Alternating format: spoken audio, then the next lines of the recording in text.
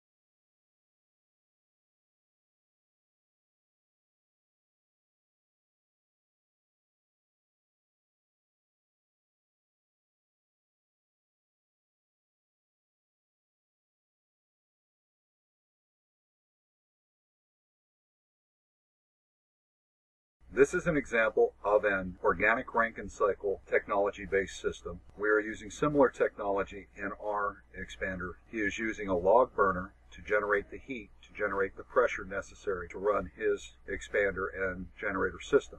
In ours, we will be using solar to generate the heat necessary to turn our expander.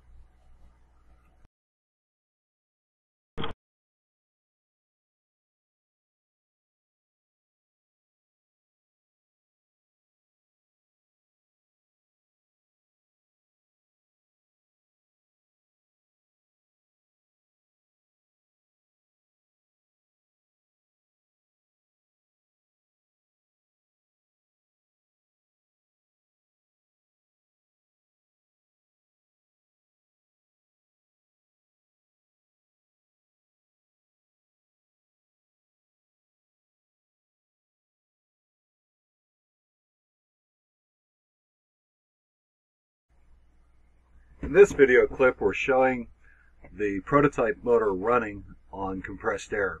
This is a demonstration of the technology behind the new motor in this system.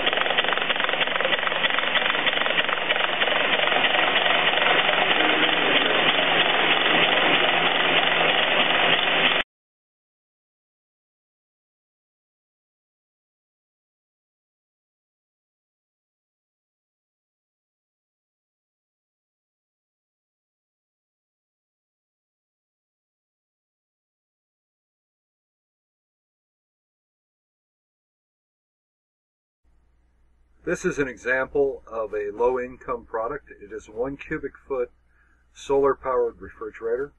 The solar cell not pictured here in the video is approximately 1 meter square and allows this refrigerator to keep 2 to 3 days food cold and free from contamination.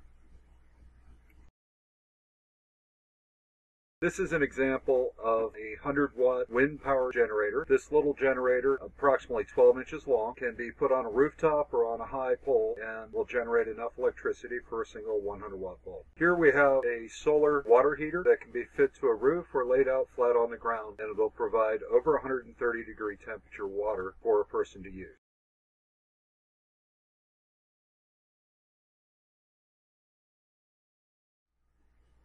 This part of the video is showing our new platinum-free alkaline fuel cell.